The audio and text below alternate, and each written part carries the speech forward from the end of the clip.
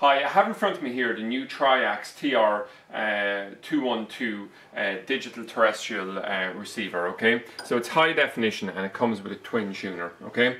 So what we want to do here is we'll just give an overview first of all of what comes inside the box. So basically you have the set-top box, which you can see here. It's quite small and compact. You have a remote control. We have the HDMI lead comes with it, a set of AAA batteries, and also this user manual that's set up specifically for the Irish market. It's in English. Okay, so let's start off and look at the box itself first of all. So we can see in the front here the key thing is there's 3 buttons. There's a power button here, and also there's a channel up and down button. So if you couldn't find a remote, you can change the channels with this button here. And also it has a digital display here to tell you what channel you're on, etc. Okay, so if we just rotate this box around, we'll look in the back here.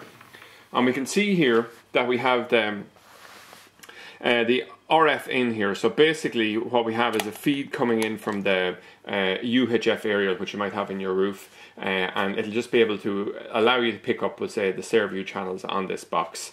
Coming on then anyway, the next point of interest here will simply be the HDMI lead here. So that's an output to allow you to connect this box to your TV with a HDMI lead and get the full HD effect. In terms of channels like RT2 is currently broadcasting HD, and there's a SCART output. So if you have an older television here, you can connect it with a SCART, and this box actually comes with a downscaler, so it'll actually downscale, we'll say, the HD channels, so you could actually use it in conjunction with a standard definition TV.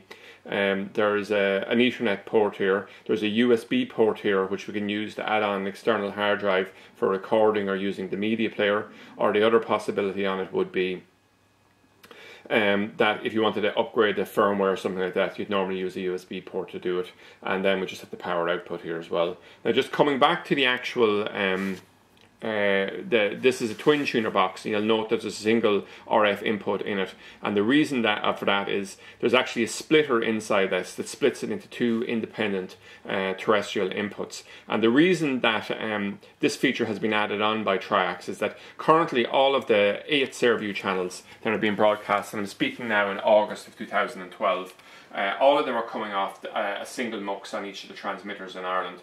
But in the future, it's possible that up to 4 MUXs will be rolled out. And if channels were being broadcast from 2 different MUXs, it would limit you to the extent that you could only look, if you're recording a channel off a certain MUX, you can only look at channels from the same MUX. So we'll say if TV3 was moved to a different MUX, with an ordinary box, if you're recording RT1, you wouldn't be able to look at TV3. But with this box here, it's much more flexible, and that's obviously could be an important feature. What you're investing in here is future-proofing your box. So what I'm going to do here is I'm just going to go through the steps of actually connecting this up. So what we have here anyway is I'm going to use the HDMI lead in this case. So this is already connected to the TV. So all I'm going to do is I'm just going to push in the HDMI lead here. Okay. And the next thing here is I have this input here with a coaxial connector on it, and it's coming from a UHF aerial that I have mounted outside our workshop here, and that's taking a feed directly into the box.